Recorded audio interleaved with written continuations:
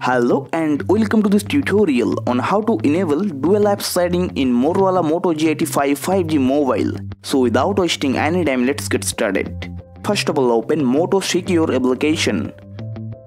Then click on Secure folder from here. After that, click on Continue. Then click on next arrow icon at the bottom right corner.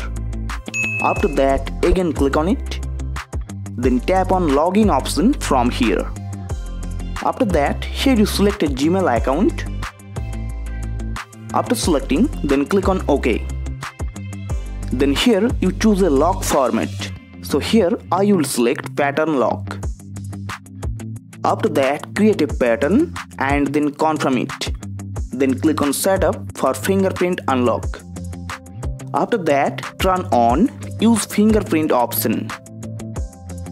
Then click on back icon at the top left corner. Now your dual app setting has been enabled. And now you can use two same apps on your Motorola Moto G85 device. If you want to use any app on your device as a dual app, then click on add icon from here. After that, here you click on add apps. Then click on add apps button from here. After that, here you select any apps that you want to use as dual apps. So as an example, here I will select WhatsApp application. After selecting, then click on checkmark icon from here. Then click on OK. Now here you can see all your apps which you have dual.